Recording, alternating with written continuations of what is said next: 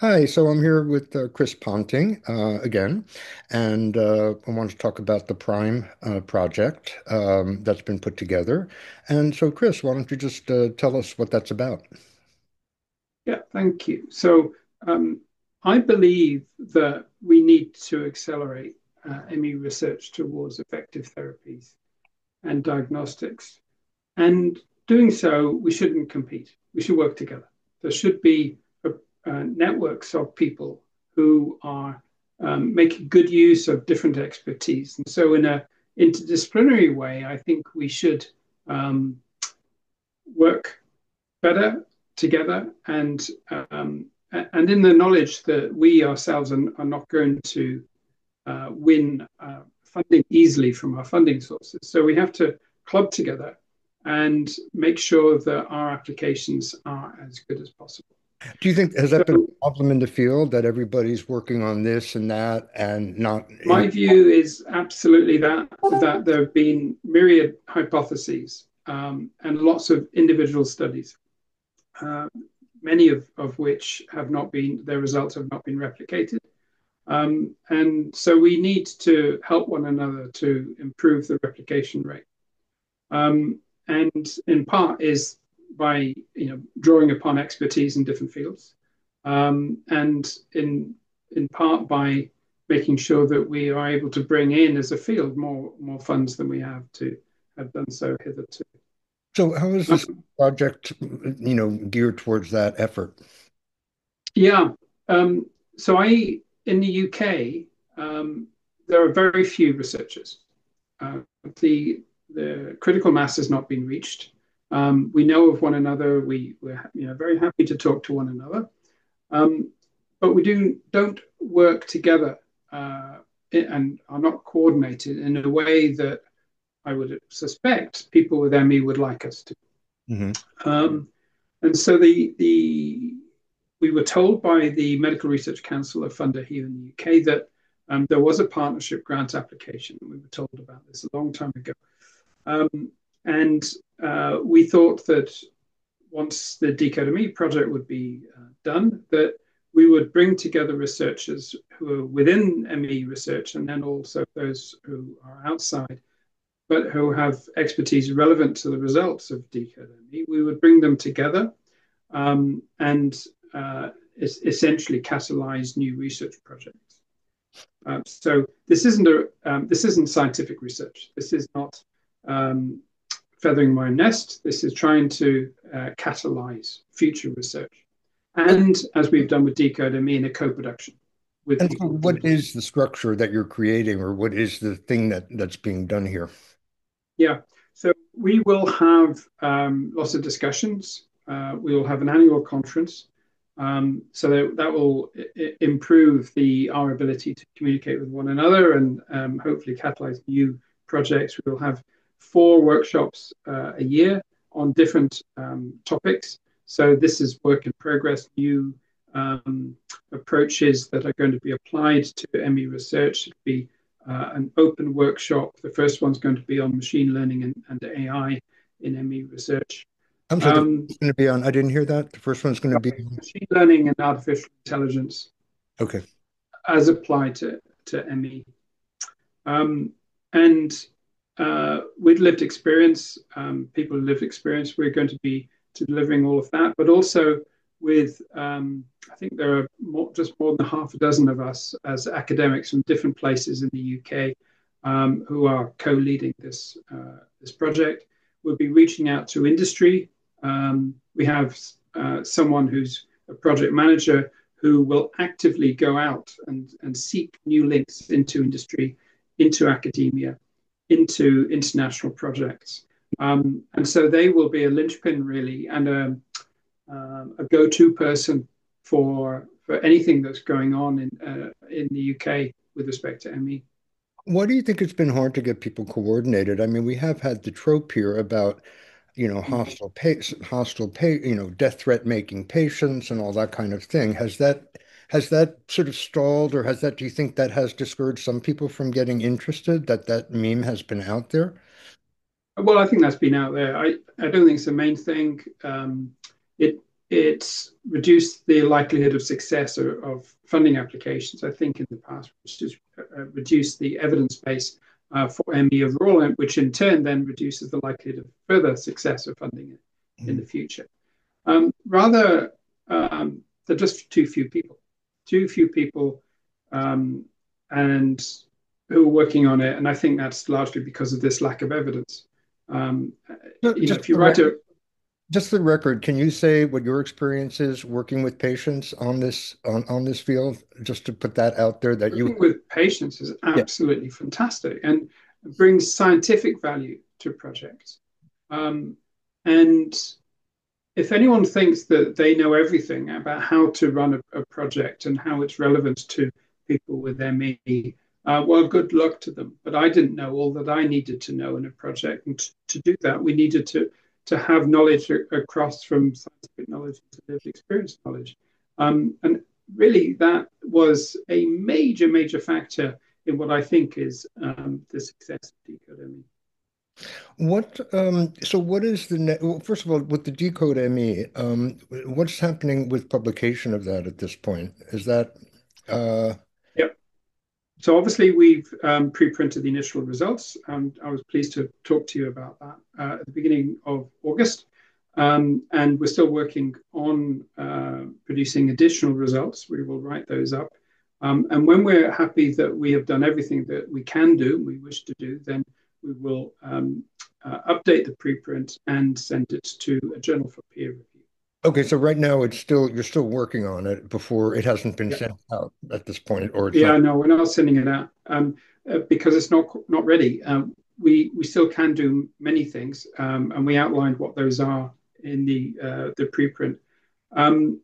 And we have just a few more months left of a little bit of funding at the end, but essentially we've disbanded the team, unfortunately, because of the funding period having ended. But we had a no-cost extension to fund a little bit at the end, which is the analysis. So how does the Prime project fit in with Decode ME? Yeah. And what is actually going on at this point with Prime? Or actually, what's the funding? How much funding is there for that from the MRC? Yeah, it's for 4 years funding. It's not a huge amount of money, but it will pay for someone to be the project manager for all that time and to pay for patient and public involvement, which is, of course, key, and the involvement of professionals from Action for ME and our co-leads from different universities in the UK. So that's essentially the budget, and will allow us to meet every week and do what we have to do, which is to accelerate research. The three main aims that we have, which is to forge new collaborations with industry and academia, and we hope to do at least 15 of those, to establish or help enable international consortia, first on genetics and genomics, and then secondly on omics, which may help to do with diagnosis. And the third is to establish a PPI pool so that people don't need to go out, researchers don't need to go out and find new PPI. PPI is what Sorry, PPI? patient public involvement. Mhm. And so we hope that at least 100 people will be recruited to that. And so if I, as an external researcher, wanted to initiate a project, then I would have fantastic people ready to go who can start and to discuss with me that project from the beginning, which is what involvement should be. Now, is it sort of, we have a couple of, like in the US, the Open Medicine Foundation has its various groups working. We have the US Clinicians Coalition. I mean, do you see it, are those sort of models in a way, or are you doing something different or? Yeah. So I think there's so I don't know, and this is part of the fact-finding mission, because clearly I don't know everything, but I'm learning a lot from other people. So I hear that there's a Canadian a network that they're having a conference, and I hope that we'll be listening in on that and learning from it.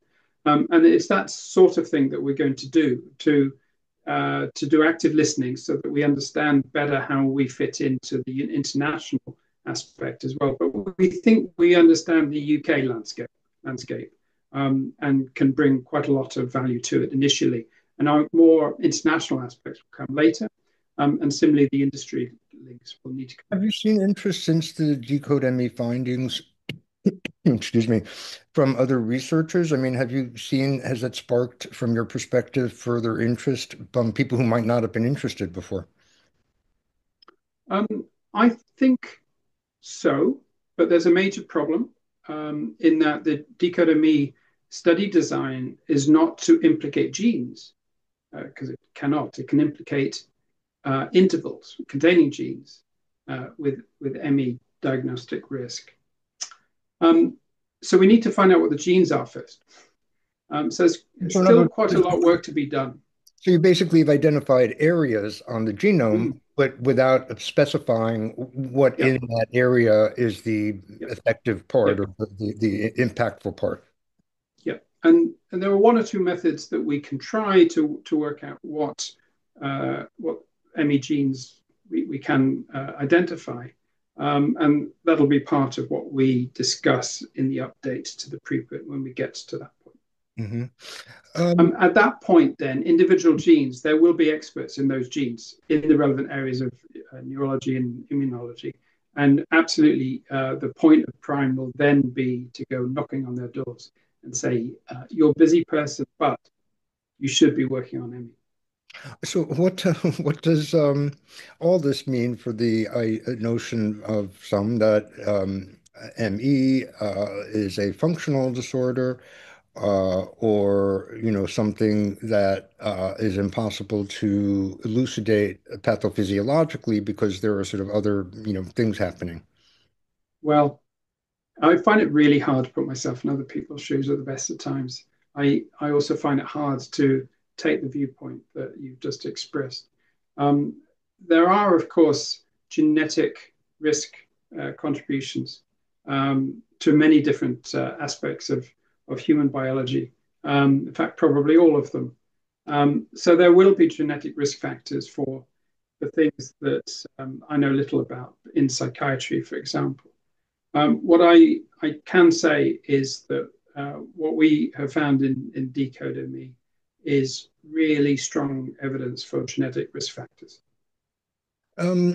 You were going to do further investigation with Ian Lipkin at Columbia, and that seems not to be happening. Can you say anything about the reasons for that? Yeah, well, I think they're well documented political changes that have happened in the last 12 months. I'll probably I'll just leave it there.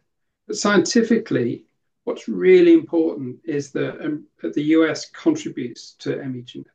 Hmm. And I don't really care if I'm involved or not. If it happens, that would be brilliant. If anyone wants to do it and they want my help, that's fine, and advice. But um, without the US contributing, uh, the ability of the ME field to assign causality to individual genes and cellular processes, that ability is far less than it would have been otherwise. I mean, if the U.S. Investigators and Yeah, research and funding yeah. is not involved, well, and NIH is the world's greatest scientific research funder. what Without was was NIH, was at one was point. We don't know if it still is. it may still be. And I'm a hopeful person. I hope that there will be still a lot of funds for ME and specifically for ME genetics. Well, Um, and all that we have done is publicly available. Some statistics are available, for example, and therefore very happy to help and advise. okay, and so when do you think that there may be some, uh, from Prime sort of practice, like when do we know if it's Yeah, working, if it's something that's actually happening? yeah. It can't be a talking shop. It can't have negligible outcomes.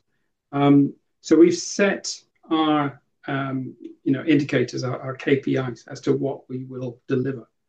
We will, we say, catalyze these 15 or more collaborations, and that together would introduce £1 million or more into ME research.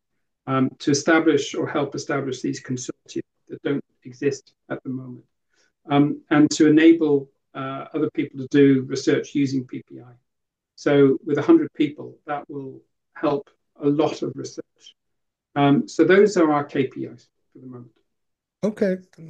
Thank you, Chris. I appreciate it once again. No problem. As ever, good to talk to you. Okay.